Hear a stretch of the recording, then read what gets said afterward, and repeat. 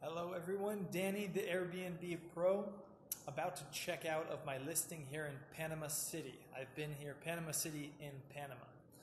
I've been here for 2 weeks and I'm going to do my walk around with you all right now and point out the goods and the bads. Just one note before I get started. A lot of the things I point out may not be relevant to you. If you're offering a really budget conscious listing, then when I'm going to go down to the kitchen and say the kitchen supplies need to be nicer, this wouldn't apply to you because of the fact that you're offering a budget Airbnb accommodation.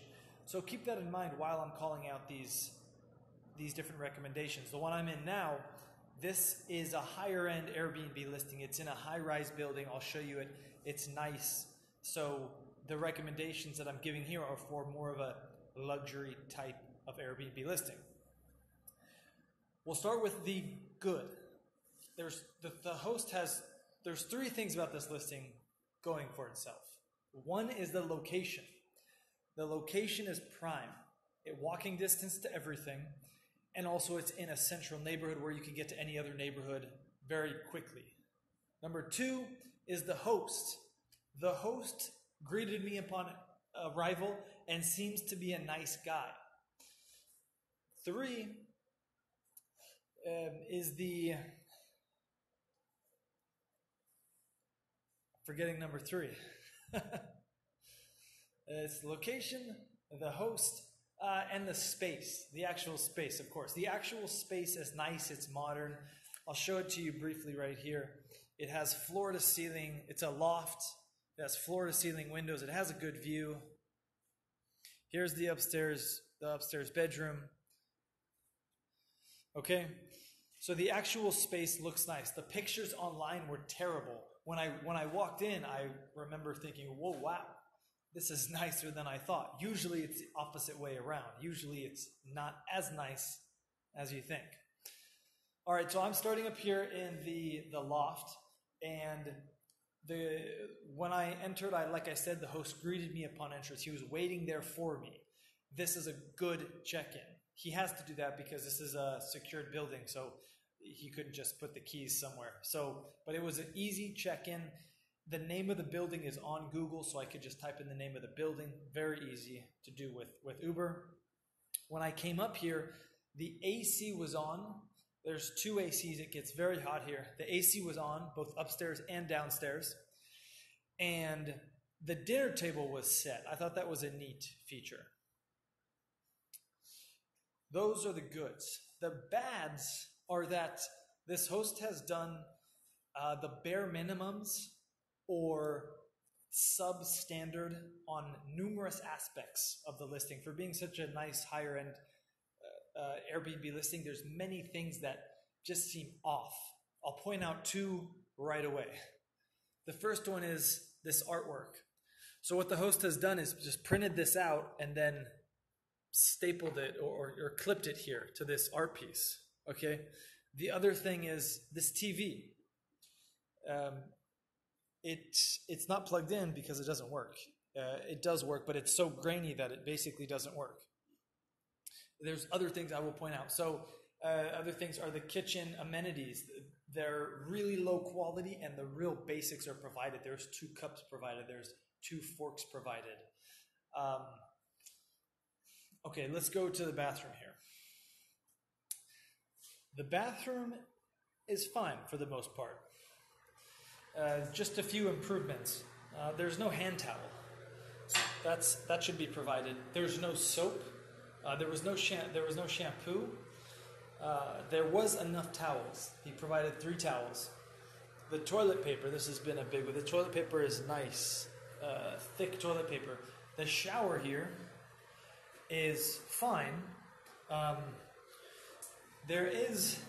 It can be, so this actually leads straight to the stairs. So people can look in here and they can look in here for the toilet area. So it's a bit of an odd setup, but not much you can do about that. The water though, it is hot for about 2 minutes. When I arrived, it wasn't hot, so I had to have them fix that, but it wasn't a big issue. When it goes hot for only 2 minutes, and then it seems to get really cold, and then you lower it down to warm it up. That's how this shower works. And it doesn't get warm, it just goes straight to really hot. So for a higher end listing, that's kind of not acceptable. If someone wants a warm shower, it's not really available here. So I found that was something that could add to the experience. Now the bedroom here. The bedroom, I'll turn it around. Only one sheet. You can see I've just kind of folded this here on the bed now, but I mentioned last time the bed corners being folded in, and so this I'm packing up here, so ignore that. The bed sheets were basically folded in. It looks nice. It was nicely presented when I came here, but I realized shortly that the bed sheet is actually too short. So every night it would come up on a side and it would show the bed, and I'd wake up and sometimes 2-3 edges would be off. So the bed sheet is too short. Also, the only sheet that was provided was this one thin sheet here. So this is occupancy for 2 people. So if there's 2 people in this bed, I don't think this thin sheet would be enough. I already mentioned the TV. I think for this particular setup, if you really want to do it up big, having a TV on the wall there that would swing out would be powerful. One thing I forgot to mention about the bathroom is that there's no trash bag in the bathroom trash can. If you're accepting reservations for more than 2 or 3 days, there's not really a way to empty that besides buying your own trash bags, unless you're going to take the whole trash bin out to the trash area. So providing trash bags should be a requirement. All right, we're going to head down the stairs here, and while we do that, another pro about this listing is the noise. It's silent. You really don't hear much at all. That's huge. If you remember the last one I was at in Costa Rica where there was different noises throughout the day, having a silent Airbnb is huge. You can even, this is something you can promote on your listing, letting the guests know that this Airbnb listing is soundproof. You're not going to hear much. You're going to get a quality night's sleep. Now, I mentioned earlier the host is providing the bare minimums or below standard for a lot of the things. So, for example, the TV here, it is so old, it has bunny ears. So the TV only has 5 or 6, 7 channels, and they're all so grainy. I watched it for less than 30 minutes throughout my time here. So getting a smart TV, it's not expensive, $100, $200. If you want to get a nice TV, $300, $400, $500 with Netflix or whatnot in it, is a great, great, great idea. So a TV like this kind of renders the living room useless for a lot of Airbnb guests. The couch is fine. This creates a great opportunity. Since this is such a big space, I think changing that couch into a pull-out would be a great idea. You can add another bed. That means you're in more search results. That should be a pull-out couch. You can fit 3, even 4 people in this apartment.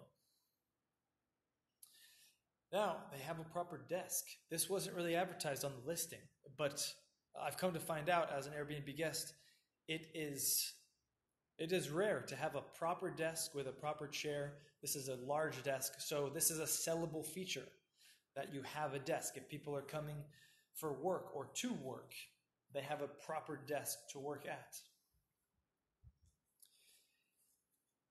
Moving on into the kitchen.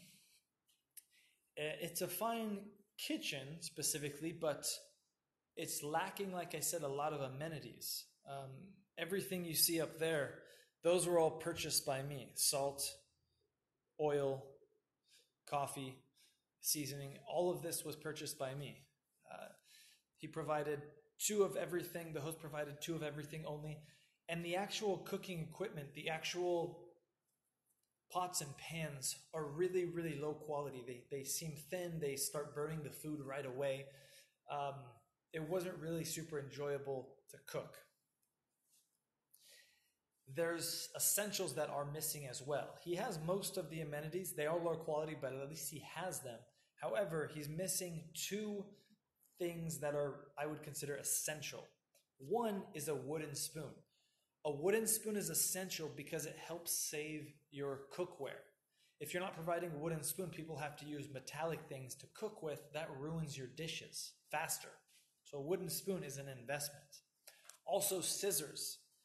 Scissors is a liability thing. If you don't have scissors, what are people going to open their packages with? A knife, a sharp knife, which they can injure themselves with.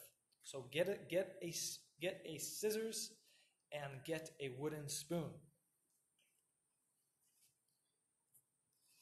The host did something interesting here. He provided snacks or just on sale things, glasses, Pringles, coffee. There was nuts in there.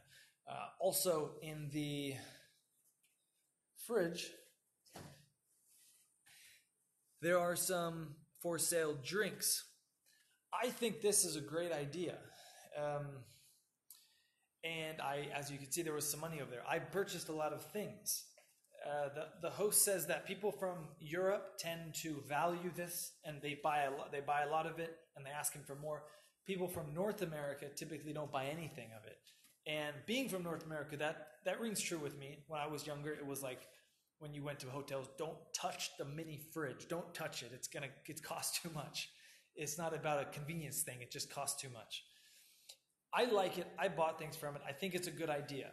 I will say that when I had an Airbnb listing in San Francisco, I did the same thing, except I got so much negative feedback and so few people purchased from me that I stopped it. The negative feedback I got was basically, how dare you charge us? We're paying a lot for this house.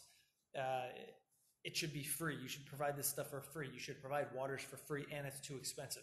So I got so much negative feedback that I thought it was hurting my reviews, and I stopped doing it. This host, though,